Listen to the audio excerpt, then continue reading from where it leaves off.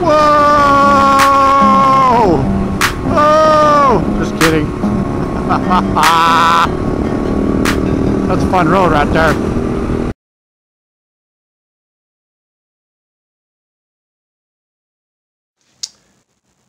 Wanted to do today a short little quick informative video on how to remove the charcoal canister off the KTM 690 Enduro R. Mine's a 2017 model, and if you watch my video on the easiest way to remove this bracket for the canister, watch that, or I'll leave a link in the description. So first thing you do is remove the bracket, of course, and then you can remove this, the canister. I put double lock tape on there. This hose back in. I'm going to try and have everything in place. Loosened everything up just to make it easy. So remove that. Remove this hose here on the left. You can remove this hose here, and then there's this bracket here, if you can see. Not a bracket, a clamp that holds this valve on. You can remove that, and then in this little plug right here there's this spring clip. If you can see that, a spring clip. Take that off, set it aside because you're going to need it. Unplug it. Here's the dongle from Wattweiler Performance, $23 dongle. Plug that in and put your spring clip back in to retain the dongle.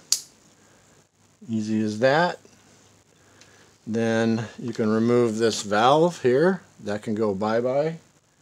Put it in your parts bin box, whatever.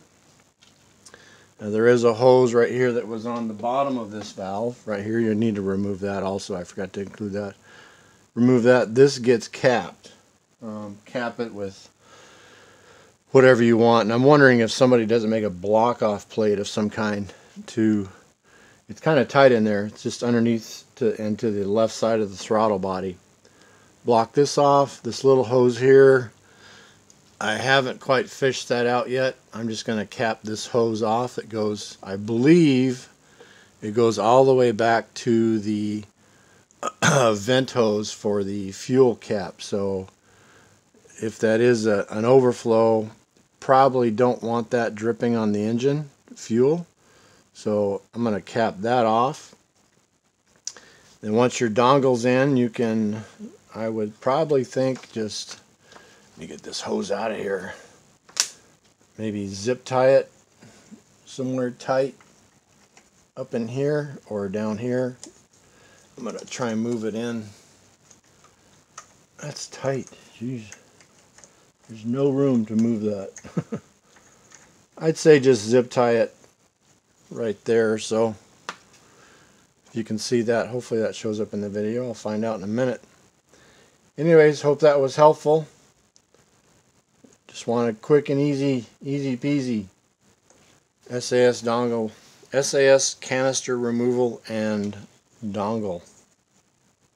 Thanks a lot.